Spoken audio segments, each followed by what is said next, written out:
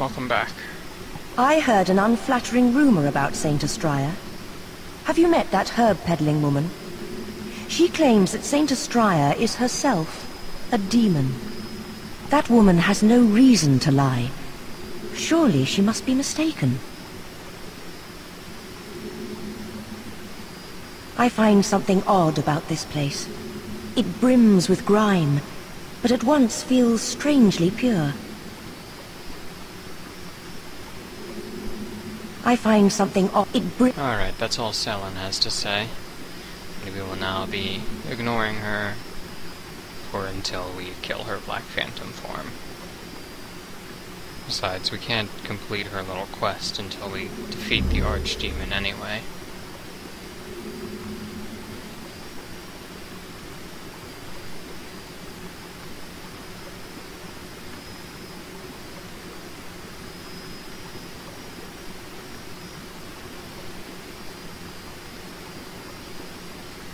There's a giant over there, isn't there?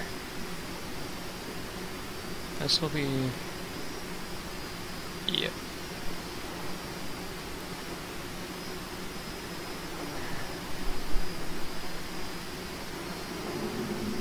If I'm not mistaken, there's more than one, too. There's... like 3 or 4 or something. Yeah, there's at least 3 of them. So I'm not going to try charging them in and finding them there. But unfortunately, that's the largest patch of land around. Well, it's within reasonable distance, at least, that I know of. Ah, and that slug has the dull gold armor, which is what Selen Vinland is wearing. I believe it's notable for having a high magic defense, and being female exclusive.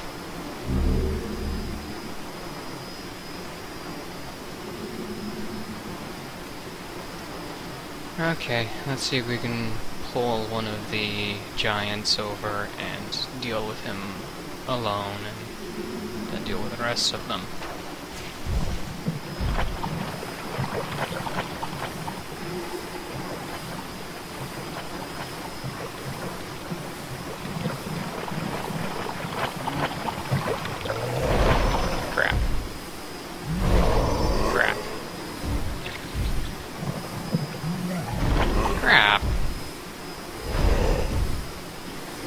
This is not going so well.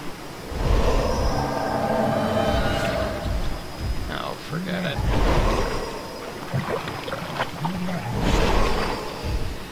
I'm just gonna ignore them.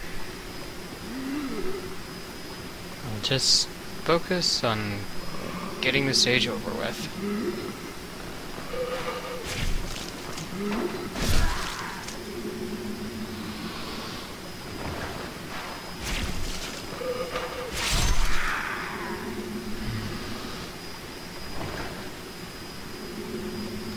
At some point I will revisit this place in order to,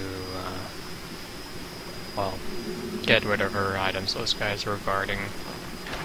Also skipping the large sword of moonlight. Partly because, well, actually mostly because I just plain forgot how to get to it. I need to remember to look that up so I can retrieve it in a later video. The main reason why I want to get the large sword of moonlight is not only is it pretty nifty in and of itself, I believe I mentioned this in a... Anyway, it's not only nifty in and of itself, it has some pretty unique properties to it, particularly the fact that it is one of the only weapons in the game that deals purely magic damage, as well as it is one of the only weapons, one of 2 in fact, that completely ignore shields. Plus, the large sword of moonlight is a reference to the King's Field series, which is the spiritual predecessor to Demon Souls. I believe there's also a reference to the Moonlight Sword, whatever it is, in the Armored Core series, which is also made by From Software. But I've never played Armored Core, so that's just what I've read. And that black turpentine we picked up will be very useful against the boss of this stage. Have I already explained black turpentine? Crap, I don't remember. Yeah, in case it's not obvious, my memory's pretty horrible sometimes.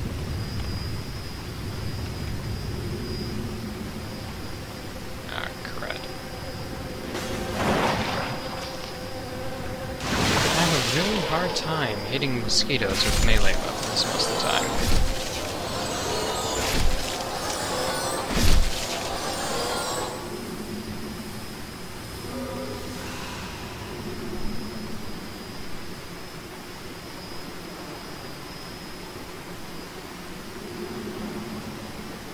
It's just the buzzing of flies, not mosquitoes.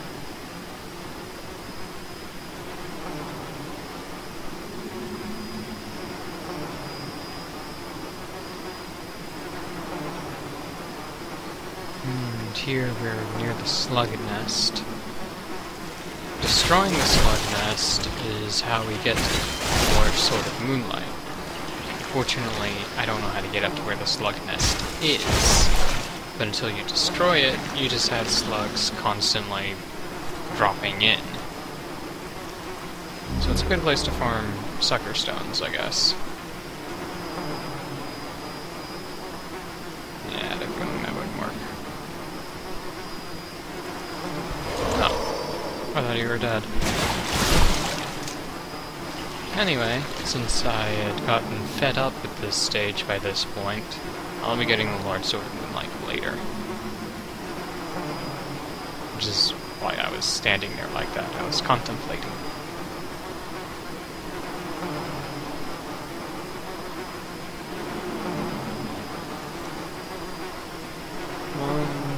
Two giants and a shaman. The shamans, however you want to pronounce it. They're basically like the normal, filthy ones, whatever you call them, standard enemies, except they can cast Poison Cloud.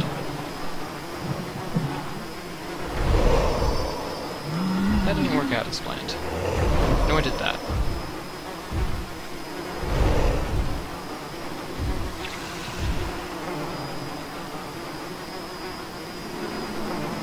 Interesting. He's not moving. Of course he starts moving as soon as I get the bow out. I really have no idea what was up with that. I've never seen that happen before.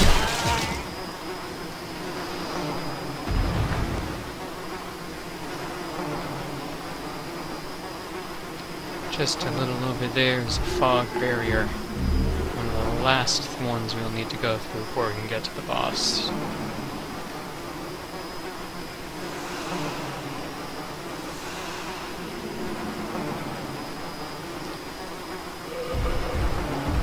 I'd forgotten that the shaman was there, but he's being an idiot, so it doesn't matter.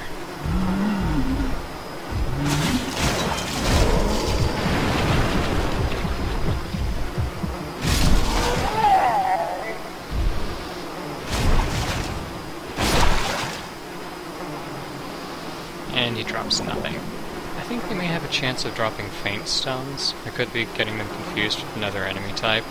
But there is one that drops a set of shaman's clothing, which is what Satsuki wears. Anyway, until next time.